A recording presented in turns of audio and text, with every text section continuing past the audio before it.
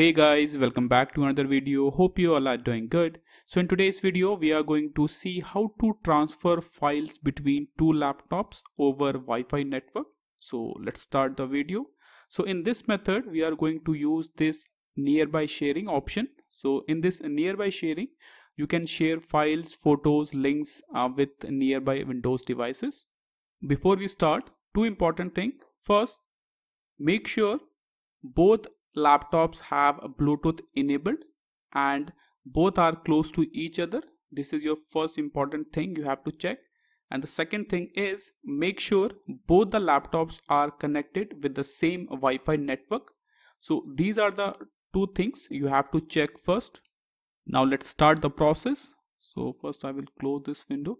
Now in the search box you have to type nearby and you will get this result, nearby sharing settings. Click on it and you can see this option, nearby sharing. This will help you to share files, photos and links with nearby Windows devices. Now you have to select the third option, everyone nearby. So you have to select this option and you have to enable nearby sharing on your second laptop as well. Select the same option. After that, cut this window. Now I will show you how to transfer files. So this is my first laptop.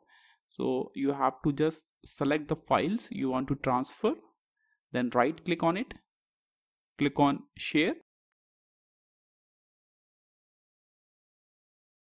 This will show you the number of files you have selected and the size of the files.